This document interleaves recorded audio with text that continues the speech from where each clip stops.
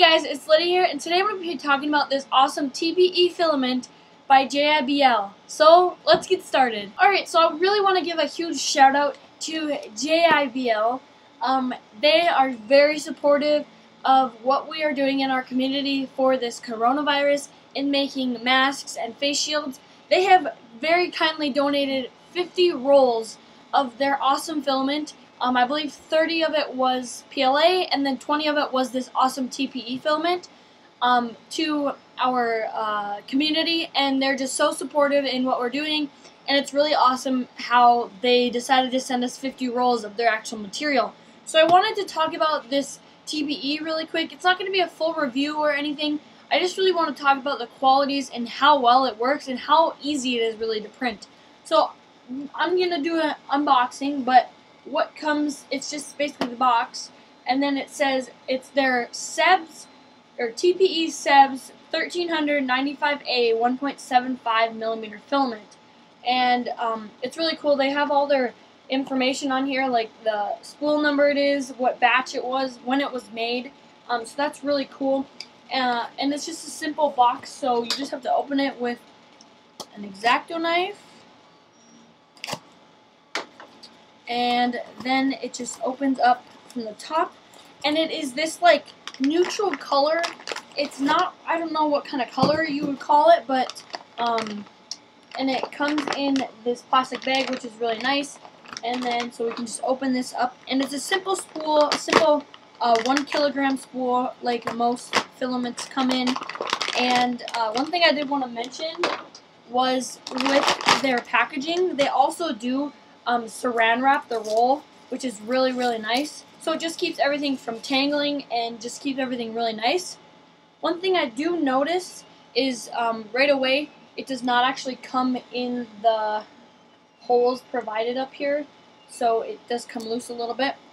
So I'll put that back. But once again, it is this like neutral color. I'm not sure what color you would call this, but it's not white. It's more of like a milky white kind of tan color, but it's really nice, and as you can see, it's flexible and it's not really stretchy. I mean, obviously I can pull it and stretch it like that, but it's really hard to pull, so it's not supposed to be super stretchy. It's just like this flexible, tougher filament. So I believe TPE is stronger than TPU, and I know from printing this TPE is super easy to print. So the settings that I use on my Creality CR10S Pro, as you guys know, I got that printer donated to me.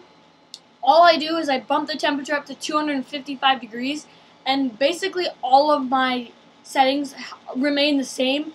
I did actually lower the print speed to about 55 to about 45. I usually print at 65, but I didn't want anything to happen to the prints, and I didn't want it to clog. I did actually, my first prints didn't turn out good. I got to maybe 1 or 2 layers, but that was because my temperature was not high enough, so I just kept bumping it up, and 150 or 255 degrees is the good spot for this filament. Now this might be a little high for some printers, but it just prints really smooth with this temperature, and I've had no problems with it since I've bumped it up.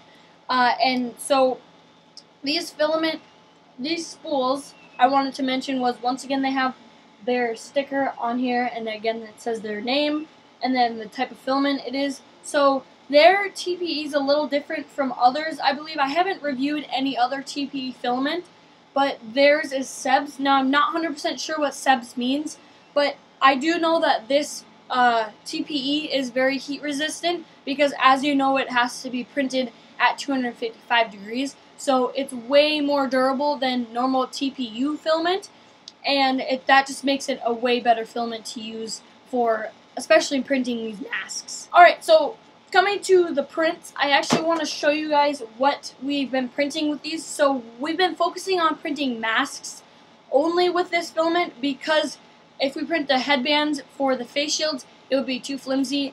But we just found the jackpot is to print it with for these masks. And we actually don't print the inserts out of the SEBS TPU filament. We just print it out of our normal PLA, and that just makes it a lot stronger.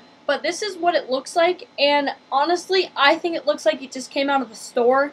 You can barely see the layer lines. I did print at 0.26 millimeter layer height with my 0.4 millimeter nozzle, and it's amazing. There's still retraction. Obviously, you can still see a little of the retraction lines there, but you can't feel it or anything. It's obviously just visual, and I'm sure I could hide that in a better way. I probably could hide it on the nose part more, but honestly, you don't really see it on the bottom here, and it just makes a way better fit around your face, and there's no sanding needed. It is very soft. It's like a very smooth, soft filament. The edges up here are smooth as can be. There's no smoothing like I would have to do with my poly smooth filament. So we've actually taken a break with that filament for now. I don't know if I have a lot left. Actually, I used probably 2 or 3 rolls of the clear, so I won't be printing the masks in that for now. And plus, as you can see, my polishers aren't working. One of them stuck open, so I have to figure out how to fix that. But besides that, this is just what we've been trying to print. Now, not a lot of us can print in my community with this because it is flexible, and not everybody's printers are equipped with it. But with the awesome extruder on the CR10S Pro, it prints flawlessly as long as my temperature is high enough. And I'm actually going to start printing it on the TiVo Flash because the Titan extruder will help so much with that. I'm not going to print an insert for that one. I'm just going to see how well it prints, just because this filament, all you need to do is change the temperature. There's no real settings you have to change, but if you want it to be a little bit more successful, obviously print it a little slower. But once again, this filament is just phenomenal. I would recommend going and buying it from them. I don't know if you can actually go to the website and purchase it. You might need to email them and buy it from them. But they have kindly donated once again to us, and so they're great people over at JBL. Definitely go check out their company. They're just very kind. If you email them and you ask them about their material, they'll let you know everything. But once again, if you guys are printing masks for your community during the coronavirus, definitely reach out to their company and ask if you can purchase some from them to start printing your masks out of this, because it's just great quality stuff. And it seals your face way better. There's no extra things you need to add to it. You don't need to add foam or anything to it, just because of the flexibleness and the seal it creates on your face. So once again, just go get this filament. It's pretty awesome, and I definitely 100% recommend it. Alright, so that is it for this semi-review. I really just wanted to let you guys know about this awesome filament. I just can't believe how well it prints and how easy it really is to print. So this is probably the flexible filament I will forever be printing. I do obviously have a bunch of flexible filament left, but that stuff is just a little difficult to print with. And one thing I did also forget to mention was this stuff you do not need to dry out. It doesn't suck up moisture as much as normal filament would, so you really don't need to dry it out. And this is a print right out of the box, so I did nothing to the material. All I did was put it on my printer, press print, and set up the temperature to make sure that everything worked great. Now, there is only one thing that I have a problem with. Because it is flexible filament, it has not been fully sticking to my bed. I've actually printed 5 of these at once, and none of them came off throughout the 13 hours it took to print the 5.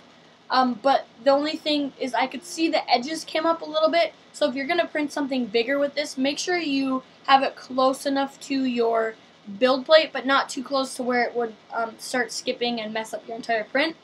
But make sure you have a glue stick or whatever you use to adhere your prints to the bed, because this stuff will flex up. Now, I do know some people use rafts, and I don't know how well it will separate from a raft, so I could definitely try that out, and I'll let you guys know on my Instagram if I do. Links to that will be down below. Also will be on my Twitter too. But other than that, once again, this is just great quality filament. I hope you guys enjoyed the video. If you have any questions, please let me know down below. I'm trying to keep up posting during all this free time I have. I'm just whipping out videos as much as I can. Hope you enjoyed them. Let me know again down below in the comments what you think, and if you will go and get some of this for yourself. I will leave a link to this down below in the description for you guys to go pick up yourself. Again, thank you so much for watching. Hope you all staying safe, and hope to see you in the next video. Bye.